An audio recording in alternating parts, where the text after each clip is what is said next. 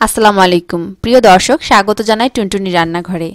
আজ পাঁচ ফোড়ন কিভাবে ঘরেই তৈরি করে অনেক দিন সংরক্ষণ করা যায় তা আপনাদের সাথে শেয়ার করছি। অনেকেই হয়তো জানবেন, কিন্তু যারা মশলা সবগুলো চিনেন না তাদের জন্য মশলাগুলো আমি চিনিয়ে দিচ্ছি। আশা করছি ভিডিওটি পছন্দ করবেন। ভালো লাগলে লাইক ও শেয়ার করতে পারেন। পছন্দ হলে আমার সোশ্যাল সাইটগুলো ফলো করতে পারেন। ধন্যবাদ জানাই আমার অডিয়েন্সদের, যারা সাবস্ক্রাইব করে আমাকে সবসময় সাপোর্ট করছেন। আর যারা সাবস্ক্রাইব করেননি এখনও, তাদের অনুরোধ করছি আমার চ্যানেলটি সাবস্ক্রাইব করে পাশের বেল আইকনটি ক্লিক করবেন। তাহলেই প্রতি বুধবার মজার রেসিপিটি আপনি পাবেন সবার আগে।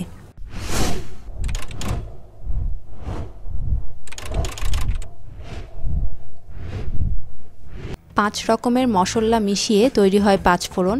এখানে লাগছে কালো জিরা,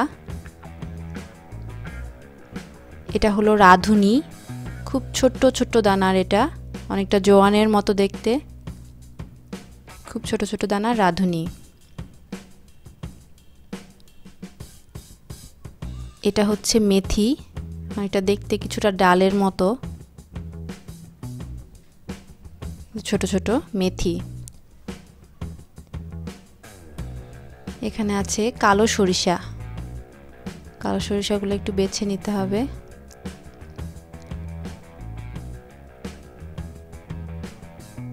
এটা হচ্ছে মৌরি, দেখতে জিরার মতো হলেও একটু বাঁকা হয়, এটাকে বলা হয় মৌরি। এই পাঁচটি উপাদান দিয়ে পাঁচ ফোড়ন তৈরি হয়।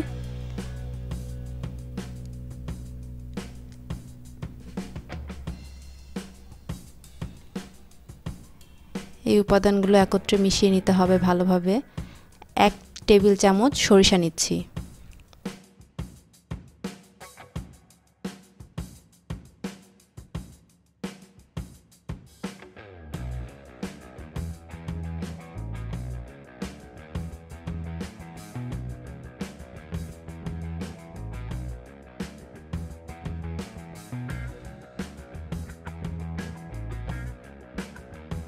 এক টেবিল চামচ কালো জিরা নিচ্ছি, 1 টেবিল চামচ মেথি,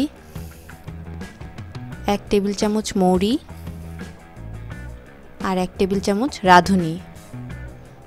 সব সমপরিমাণে নিয়েছি, একসাথে মিশিয়ে নিব।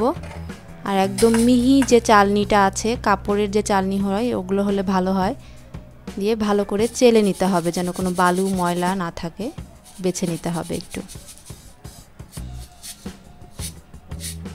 ভালো করে চালা হয়ে গেলে এটাকে রোদে দিয়ে রাখতে হবে, একটু মচমচে করে নিব। রোদে দিলে যেটা হয়, পোকামাকড়ের যেটা হয় ওগুলো হবে না, আবার ছত্রাক পড়বে না, দীর্ঘদিন এটা সংরক্ষণ করা যাবে সুন্দরভাবে। এই জন্য এটাকে রোদে দিয়ে নিয়েছি।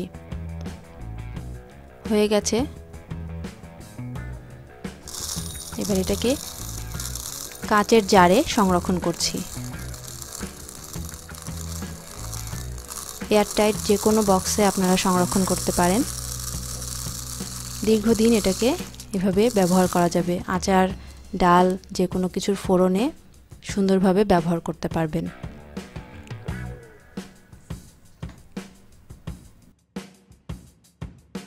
খুব সহজে এভাবে পাঁচ ফোড়ন তৈরি করে দীর্ঘদিন সংরক্ষণ করা যায়। আরও দরকারি এবং মজাদার রেসিপি পেতে চোখ রাখুন টুনটুনি রান্নাঘরে, বুধবার রাত 9টায়।